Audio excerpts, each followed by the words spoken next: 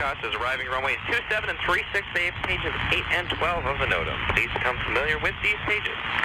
All right, we got high wing canard inbound here. You're going to be going runway 27, continue on the railroad tracks here, and enter the left downwind, or correction, right downwind for runway 27 inside the gravel pit. You begin the descent, and your descent is going to be 1,800 feet for a canard. You got a wing rock today? Very nice. Where are you in from today? Northern California. Fantastic. Welcome to Oshkosh. You can monitor tower on 118.5.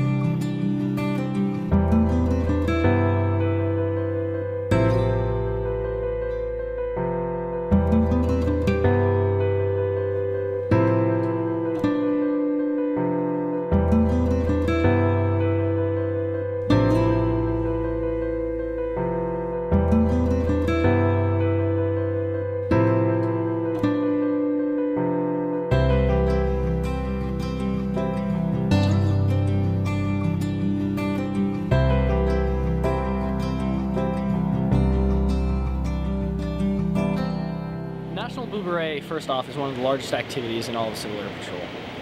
We have usually around 150 cadets every year. In addition to being one of the largest, we also are the most visible activity in all of Civil Air Patrol. Most other Civil Air Patrol activities really are focused on CAP itself and the group that they're dealing with at the time. What we do at National Blue Beret affects hundreds of thousands of people as well, and that is something I don't think any other activity can boast, really. Camaraderie that you have with cadets, that you've worked very hard during these 2 weeks to earn all the rights and privileges that come with being a beret, as well as all the leadership experience that not only will you use with your cadets, but with that you will pass on to the next generation. It presents challenges that you don't get anywhere else. It combines all three areas of Civil Air Patrol's three missions. You have aerospace education in that you're at an air show, you're learning about all these aircraft, you're learning about the history of aviation, and you're meeting people who have made history in aviation. National Blue Beret brings a workplace environment to the cadets. That's kind of unique, I think, in Civil Air Patrol and the activities that the cadets attend. It's more real life. You know, you have employers and jobs to do, deadlines to keep, tasks to accomplish in the workplace. So this is really reflective of that reality, of course, in an air show environment. But it's a lot of the same elements of a professional environment, and they try to get their minds wrapped around that. And it really brings an interesting element to leading a group in that way. All right. For cadet programs, obviously it is a National Cadet Special Activity. Most of the work is done by cadets, with assistance by senior members who serve as training officers, as well as work at mission base. Finally, emergency services comes into play in that we assist Wisconsin Wing in their search and rescue mission that occurs during Airventure. We have multiple cadets out throughout the day working, trying to find overdue aircraft, looking for ELTs that have gone off. We watch all the aircraft landing, aircraft taxiing across. We write down their tail numbers, make, model, colors, etc., so that if we have an overdue aircraft, we can just turn to our logs and say, yes, they landed here, North Tower spotted them at this time. It's good to have that confirmation so we know they're on the field. All stations, we have a 406 ELT, do it in copy. 406 ELT. 182, November, Niner.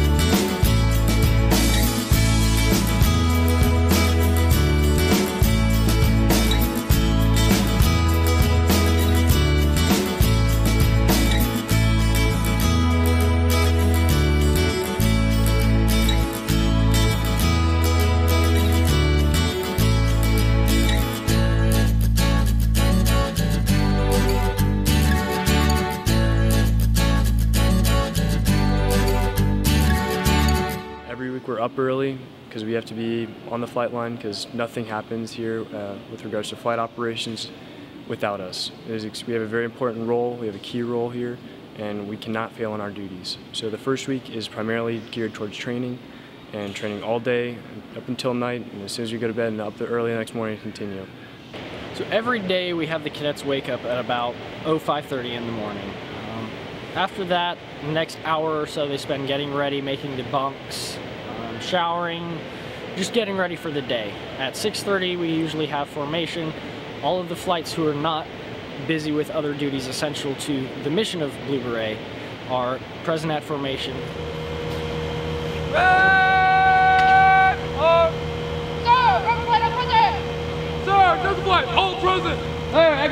Between breakfast and dinner, usually we have cadets going all over the place working various areas. They pull security on the flight line at places such as warbirds and ultralights. We have 3 flights at any given moment at Flight Line North, Flight Line Central, and Flight Line South. The majority of the cadets spend their time on the flight line marshaling mostly general aviation. Sometimes they'll get lucky and they'll get a warbird or a larger jet or something cool like that.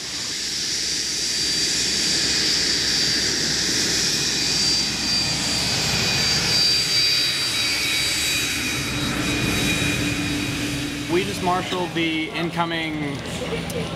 mass arrival of the Moonies, so that was 60 aircraft, I believe, plus about 50 others during our shift. So we just marshaled more aircraft than I would in a year in Montana, I guess, is what we just did.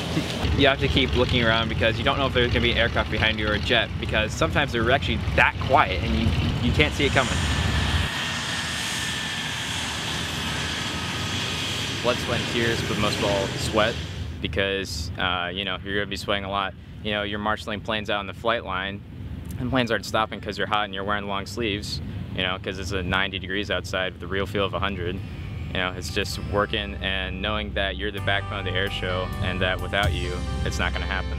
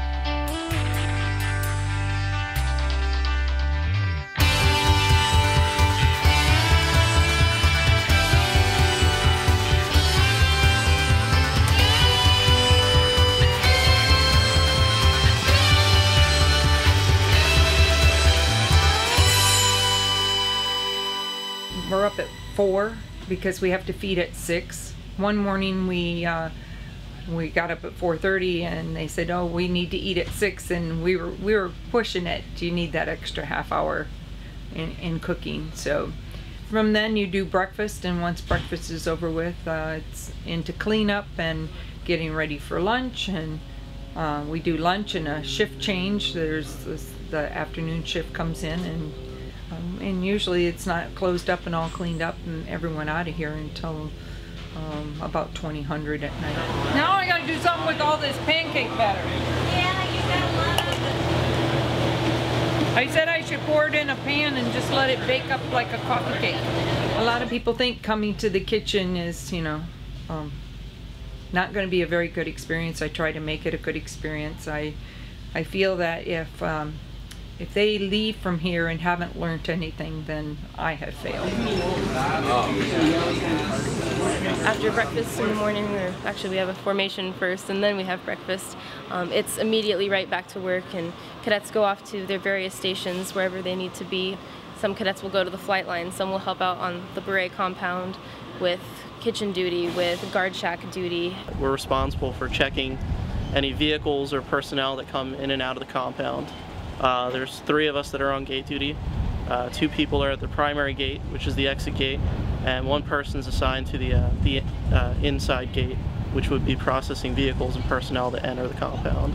If any visitors come here, depending on who they are, we'll give them escort and we'll give them a little badge so they can be viewed around the compound. And for the most part, that's what we do. During the night, we also have a guard shift as well as in the day. That's important. Yeah, and he burns too, so he's... Working Airventure, we have over 500,000 spectators every year, and all of those eyes are on us, not to mention those who see it online, in print, and through other sources of media. On a daily basis, we do a lot of photography, a lot of videography, so basically we're getting all of the media for a couple avenues. We're publishing to the parents so that they can see what their kids are doing, publishing to the cadets so that when they're done with the activity they can kind of relive it, and we're publishing to the general public and the media so that they can say, hey, this is what Civil Air Patrol is doing, this is what they can potentially offer our organization, and the news can report on that kind of stuff so that, you know, we have a wider avenue of release. You have a set schedule that you have to stick to. So for example, Alpha Flight is going to go to flight line from 9 to 11, right? Public Affairs, however, goes, I'm going to go here, here, here, and here, all in the space of about an hour, and I can experience the air show better than pretty much anybody on compound. So that's kind of one of the coolest things I've ever gotten to do.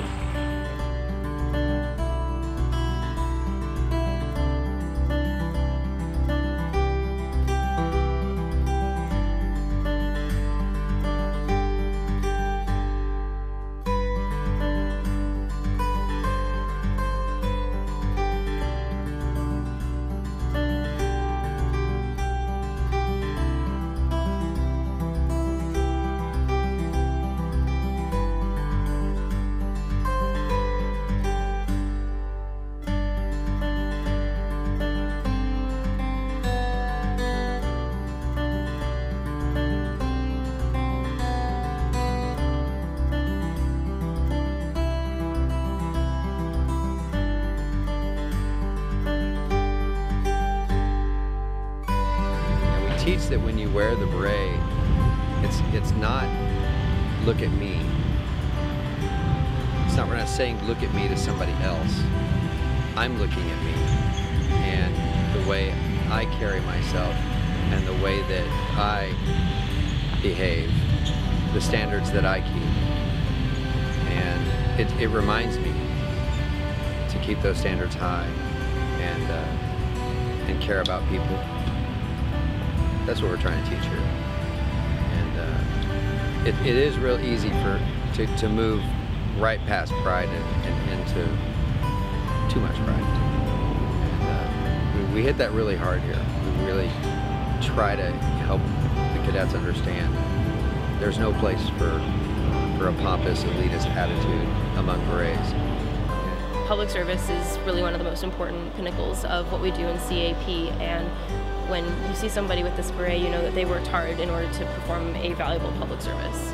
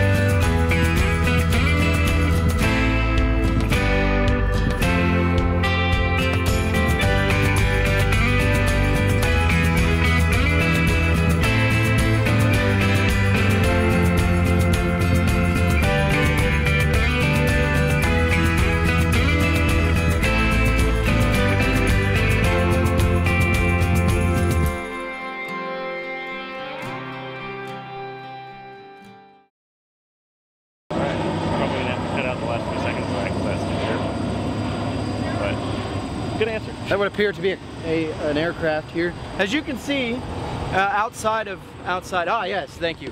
Oh yes, okay. Reporting live here from the compound. I'm Second Lieutenant Cole Oakland. Over here is an aircraft here at Whitman Field, Oshkosh Airventure 2016. Ladies and gentlemen, you have heard it here first from the compound. Oh my God, there's another one right over there. There it is, right there. You can see it here first, live from Airventure 2016 National Blue Beret. Oh my God, there's two at the same time, same takeoff. Look at that, it's awesome. Whoa, that is some quality reporting, folks. Quality reporting. Reporting live from the compound. I'm Cadet Second Lieutenant Cole Oakland.